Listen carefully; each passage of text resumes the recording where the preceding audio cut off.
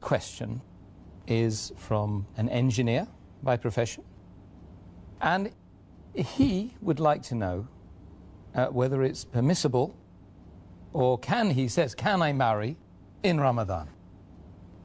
As far as marrying in the month of Ramadan is concerned, there is no text in the Quran or any Sahih Hadith which I know where it is forbidden to marry in the month of Ramadan.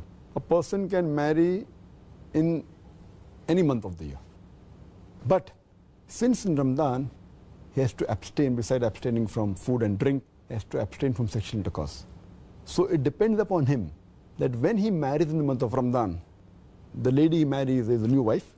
So will he be able to suppress his feeling during the daytime from the beginning of dawn to sunset? That will he be able to abstain? That is the test.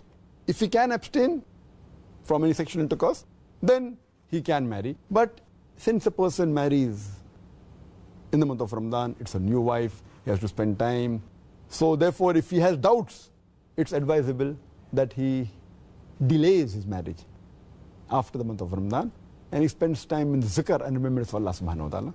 But per se, marrying in the month of Ramadan is not haram.